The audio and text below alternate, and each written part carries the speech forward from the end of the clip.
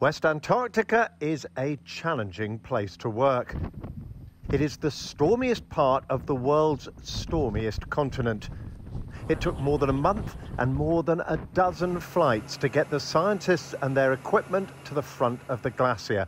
Ice-hardened ships brought in fuel and other bulky supplies, which were then dragged over the ice in an epic 1,000-mile overland journey.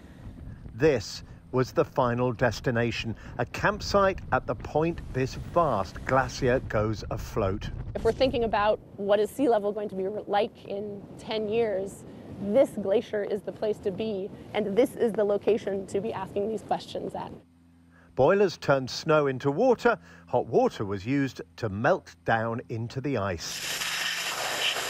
This is a historic moment, the first time anyone has tried to drill down through this glacier. Beneath the 600 meters of ice below me is the most important point of all, the point at which the ice meets the ocean water. For the first time ever, scientists could take measurements under the ice, to the surprise of some local creatures. They sent down Icefin, a remotely operated robot submarine packed with scientific instruments.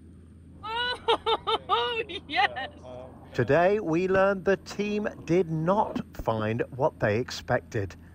So by taking something like Icefin underneath the ice, we can actually go right up and measure exactly where the melting is going on. And what we could see is that instead of this kind of flat ice that we had all pictured, there were all kinds of staircases and cracks in the ice that weren't really expected.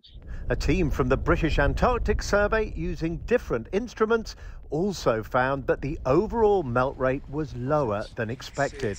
It shows how sensitive the glacier is to even small changes in seawater temperature. So we know from satellite observations that Thwaites is retreating very quickly. And what this shows us, what the results show us, is that you actually don't need to increase the melt rate that much to drive very fast retreats. So has the glacier passed a tipping point where collapse becomes inevitable? Our observations don't necessarily tell us that, but what it does tell us is how the ice shelf is currently melting, and we can use that knowledge from today to produce better models which can tell us better, more about the future. Thwaites is at the bottom of the world, but what happens here will affect us all. The better the processes at work under this glacier are understood, the better forecasts we'll have of how our seas will rise in the decades to come.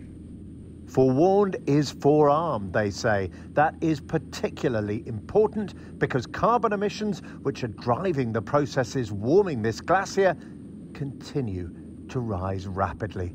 Justin Rolat, BBC News, Thwaites Glacier.